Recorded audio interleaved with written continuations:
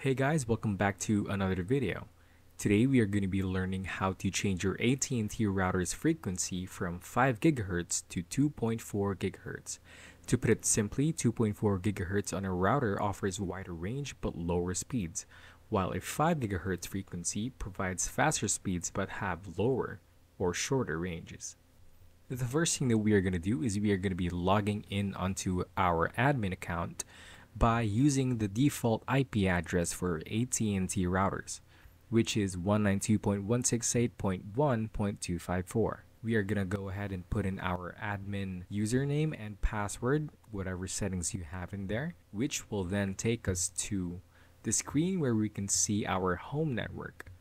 We are going to be going onto the Wi-Fi section. From then on, we can go ahead and look for options to change our Wi-Fi frequency status. By clicking on the Advanced Options button, you should see a few options similar to what you can see on the screen. On the left, you can see configurations for 2.4 GHz as well as 5 GHz. You have options to turn on and off each of them. From here, we are going to go ahead and click on the On button for our 2.4 GHz Wi-Fi configuration under the option of Wi-Fi operation. Afterwards, you can go ahead and restart your device to put in the settings that you have currently set up.